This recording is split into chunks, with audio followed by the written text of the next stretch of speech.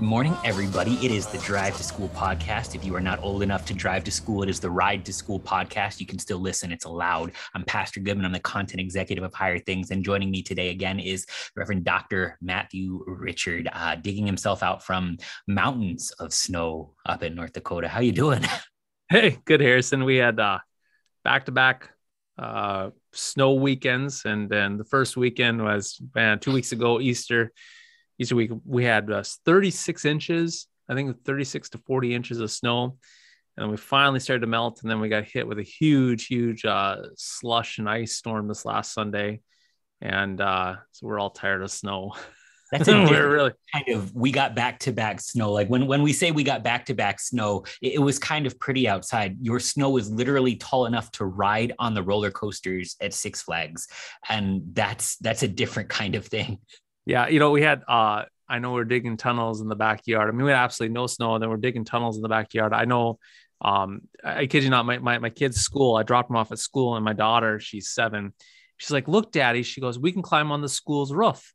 And sure enough, there's a drift that went all the way up to the roof of the school, and kids were sitting on the actual roof of the school with dangling their feet on a snowbank and then going down the whole snowbank. I mean, so we're talking, 13, 14 foot drifts. I mean, I'm not exaggerating. I'm not, it's not like, I caught a fish this big and it was actually, no, it was literally 12 to 13 foot drifts, and in some spots, in our town here. So, yeah. So the kids walked onto the roof, and that's how tall the snow was. So I can't top that.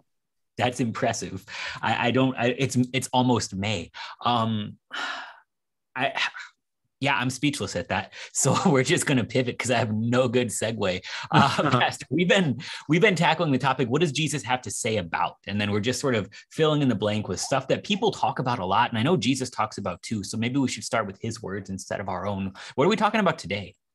I've been wrestling with a couple of the guys. We're getting ready for an upcoming church service, and we study the text. A group of us study the text. And I thought, hey, let's talk about, what does Jesus say about pastors? And that's tough. It's tough to talk about because, we got the caller on, right? And so it'd be easy for us to say, well, this is what Jesus says about pastors, and then paint us in a nice, positive light, and those losers over there, and we can't do that. But nonetheless, Jesus has words about pastors.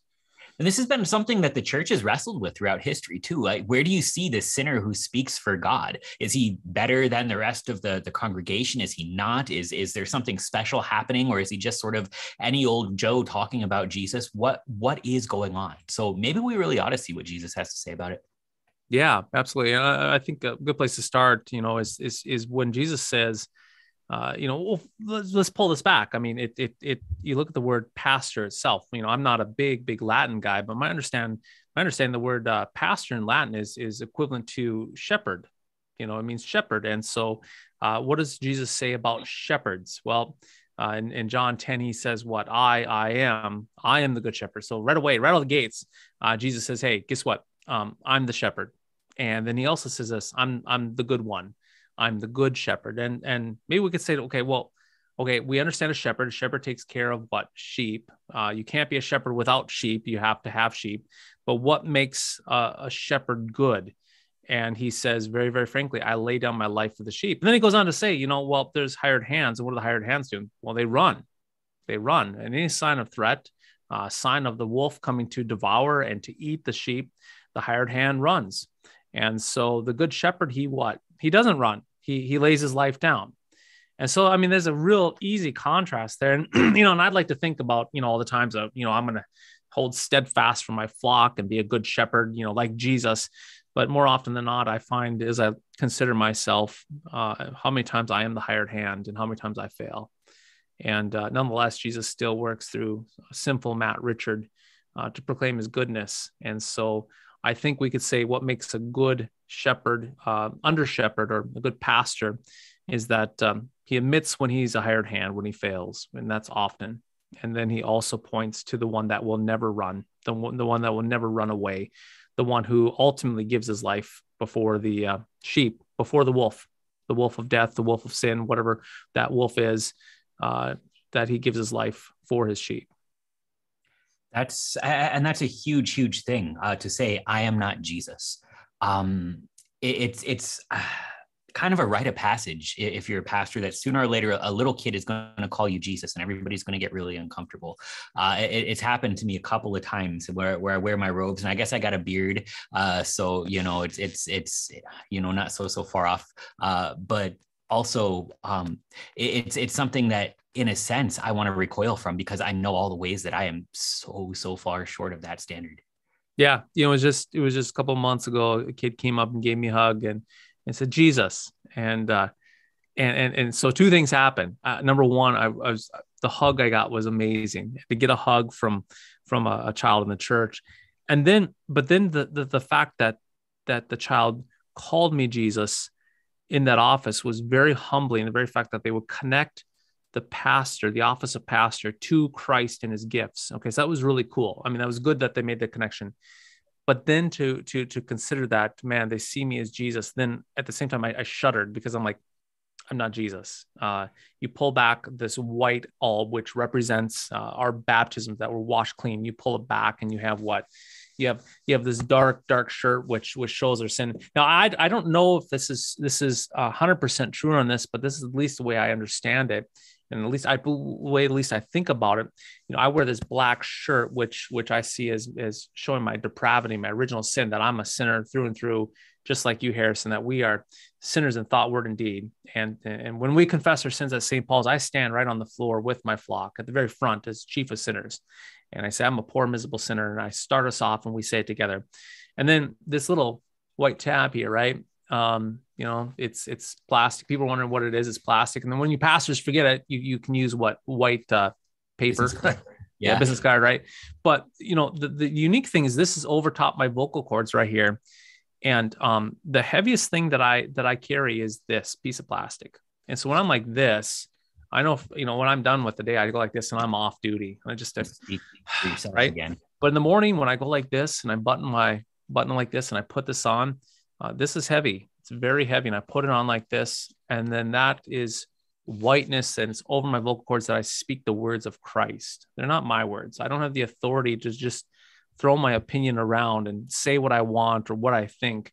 I have to choose my words very carefully, that I'm speaking the words of Jesus, and that my words are conveying what Christ says and then pointing to Christ. And I think that's the essence of being a pastor, is that we acknowledge, number one, that we're that sinner, that we're not Jesus, but that we have been given the words, that we're stewards, that we're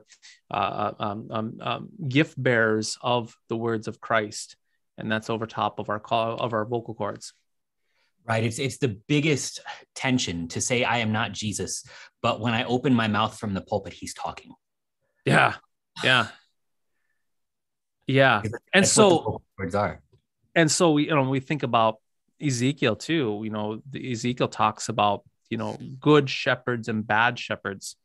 And you look at the hired hand, he runs, the hired hand, he takes, the hired hand abuses the sheep, he takes from the sheep. Whereas you see a good shepherd and pastors who are walking in the stead and by the command of Jesus, those shepherds, they're always giving God's gifts. And even if a shepherd comes along and preaches the law to show and reveal sin, that is done not to somehow abuse the sheep. It's to reveal sin that is what ensnared them. And that sin is to be brought to light for the sake of repentance. And repentance is a gift itself too, to acknowledge sin, to understand our sin, then is to understand our need for Jesus. And so even when the pastor is ministering law, preaching the law to show the sheep their sin, to show them their wounds, it's for the sake of driving them to the good shepherd, Jesus, for the healing balm of forgiveness of sins. All right. So I've got two questions. I've got an easy one and follow-up that's maybe a little bit harder. So if you're a kid in high school, what can you expect from your pastor? What can you expect from your pastor? Yeah. Well, if you're in high school, I think a couple of things. Number one, I would say that that your pastor is someone safe that you can talk to. And we talk about the seal, the confessional seal. That means that you can go to the pastor, that there's the one person in the world you can go to and talk to the pastor, and he's not going to share with the gossip train. In school, you can talk to all these other people, and then next thing you know, it gets spread throughout the whole school. And with a pastor, the buck stops with the pastor. There's a dead end, that when you confess your sins to the pastor, that he takes it to the grave. Not even to the grave, but we take it to before Christ.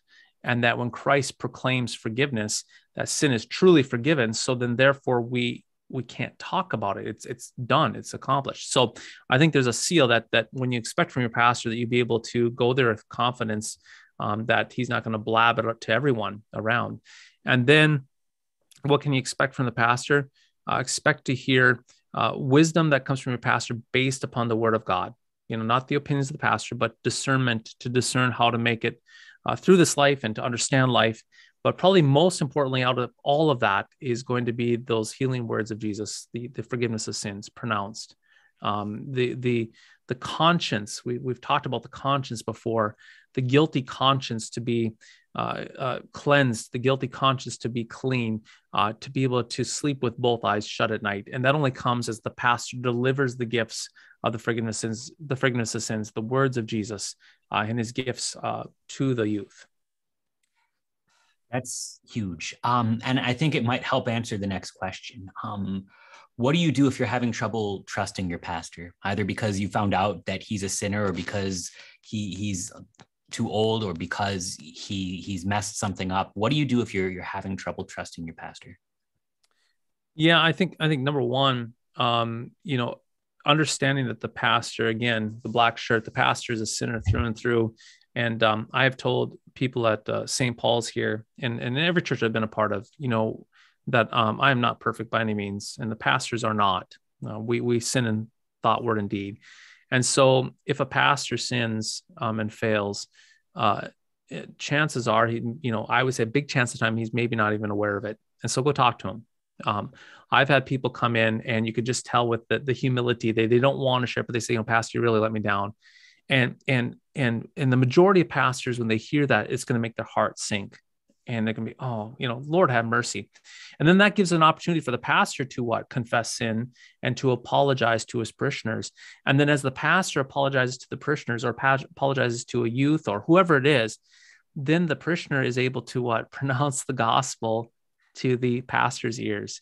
And pastors need to hear the forgiveness of sins too. And then once that forgiveness of sins is pronounced to the pastor, and the pastor hears it, then there's something just absolutely profound, that when we confess sins to one another, and we pronounce the name of Jesus upon each other, and we forgive each other in Jesus' name, that actually forms a bond of trust. There's a sense where that bond of trust grows, and there's that connection, because you've gone to the basement together, if you will. And so I would say that talking to your pastor is huge. Not only talking to your pastor, but praying for your pastor too. Praying that when the devil attacks, where does he attack? He typically attacks the office of ministry. And so praying for your pastor as well. But I would say talking more than anything else, visiting and building that bond through being in the trenches together, knowing that your pastor is a sinner in thought, word, and deed, and that your pastor needs to be delivered forgiveness as well. That's perfect. That says a lot about a pastor. Thanks for showing us Jesus here, Pastor.